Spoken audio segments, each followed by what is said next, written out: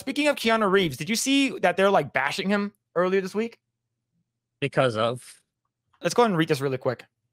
I think this is pretty fucked up too. But the thing is that, you know, let's see. This is a secret life of mom, which is, I've never gone to this website before. Quote, he needs to shape up. Keanu Reeves blasted for chubby body while spending family day on a boat. So basically there's a photo of him like here, like he has a dad bod and he's hanging out with his family and shit like that. And they basically said, dude, he's fat, man. He needs to get in shape. Okay. Yeah, they basically body shamed them. So let's read this article. So while on a restful boat trip during his vacation, Keanu Reeves found himself open to online negativity as certain individuals chose to critique his body, deeming him out of shape and lacking strength. Upon seeing images of him without a shirt, fortunately, his devoted fans swiftly rallied in his defense, inundating the online sphere with loving expression honoring his exceptional traits as a person. Keanu Reeves was spotted spending the holidays with his sister, Kim, in Italy. Amidst his Italian getaway, Keanu Reeves is making most of his time alongside his sister, Kim Reeves. The famous star of the John Wick series was recently captured aboard the boat near the iconic shores of Capri, basking in the sun in the sea's embrace. Donning khaki swim trunks and sporting a full beard, he exuded a serene demeanor while indulging in restoring Mediterranean swims. The photos from their fun outing showcase with Keanu in an unguarded moment where they're leisurely pouring champagne and engaging in a heartfelt conversation with Kim. Well, I'm just going to skip over here. While having a good time, critics went after actor's body shape. Maintaining his physical well-being at the age of 58, Keanu Reeves remained in good shape. However, upon releasing his pictures on social media, some individuals opted for negative critique. Labels such as flabby and weak were hurled his way, along with tips on a new haircut and a return to the gym. Some took their criticism further by stating that he had gained weight or noting that he appeared to be more appealing with his shirt on. That's fucked up, dude. Like, yeah. The thing is that we know about like Lizzo. Why don't you say this shit about her? Yep. This guy is like dad bod. He's like he has it's like, not even terrible. He's not even fat. He's just a regular dude. Yeah. Exactly. I don't know, man. That's actually more rampant here in the Philippines. Like celebrity life, it's like the moment there's a slight imperfection in you, you're gonna get bashed so hard in the Philippines. Like, especially that's why I really hate Facebook. It's like it's so toxic. It's like you will see that a lot on Facebook. It's like for celebrities in the Philippines, like when they post on IG or on Facebook, you're gonna see a lot of comments like, oh, you don't, it's like that slight imperfection. People are gonna get so fixated on it and they're gonna bash you so hard about it. Yeah. And not just celebrities, actually, even for regular folks like me. It's like, oh, you're so fat now. Oh, you're so you get it. It's like it's 1,000 times worse here in the Philippines when it comes to that. Like criticizing people's physical appearance, because like celebrity life here in the Philippines is so physically based. It's like they don't care what you say. It's more of how you look in the camera. I'm sorry for people in the Philippines who feel offended, but it's the truth. That's really how celebrity life's here. Yeah, let's continue. There were even remarks urging him to improve his physical physique. As a typical in the realm of celebrity, facing remarks regarding appearance is par on the course, such as comments inevitably hinge on personal inclinations and perspectives. Naturally, amidst this feedback, there emerged fans who also expressed genuine admiration of him.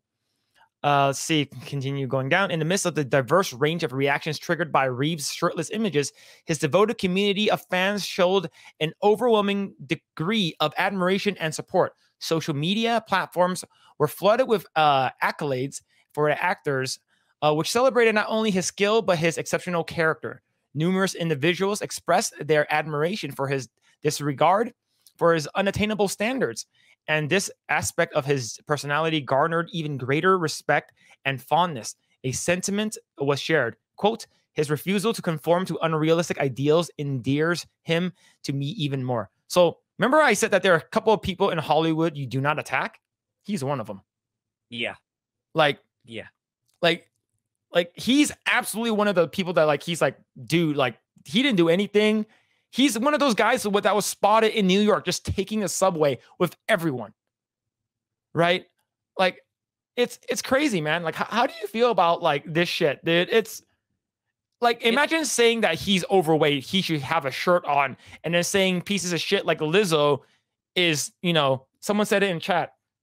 What's it called again? The like literally the embodiment of health, right? Healthy at any size, that kind of stuff. Like, how do you feel about crazy ass people like talking shit like that? It's unsurprising, and it's yeah, like I said already, it's like it's normal behavior in the Philippine social media setting. It's like it's so normalized. Like that's why I don't really like talking to many people here. It's like because it's like you get into that conversation where they like to highlight your imperfections, or you should live life the same way as they do, or you have to believe in the same things as they do. It's like it's not. It's really I don't know. It feels like you're getting lectured all the time. That's why I'm more of a I live a really hermit lifestyle here in the Philippines. Because like it's just so much crap that whenever I hear people talk, most of the times like it's all about your imperfections or what you can do better. Like there's no fun in it anymore. It's like you can't have a good conversation with people, or just have a lighthearted conversation about like what we do. Like we talk about the crappy things in the entertainment industry, or accepting people for who they are. It's hard to find those kind of people nowadays. Yeah. So it's not surprising. Yeah, it's pretty bad. It's because a lot of things here, especially here in the States, like in you know, like here in the US, like they always show that you know, like healthy at any size kind of thing, right? It's like it's okay to be healthy, and you know, like do not body shame people for it, right? Like the reason why I'm talking about it is because you get this from right over here. Cosmopolitan. This is basically like teaching women how to do woman shit. And then this is healthy. 11 women on why wellness doesn't have to be all one size fits all. 11 women. Like, it's just, this is what, it's like hypocrisy. It's like, what's happening now? It's like people are embodying the extremes of both sides. Like this, example of this is like you're taking on, I already mentioned this before. You're mixing self improvement from accepting who you are. So it's like you're taking it to that's come to the point that you will lead a much healthier lifestyle if you try to reduce your weight, try to get less fat. But at the same time, there's this other side of the people who take it too extreme. Like this reminds me of the YouTuber Nico Cado. I'm not sure if you're familiar with him. He's like he used to be an extreme vegan. Like he's vegan to the max, like the best kind of vegan.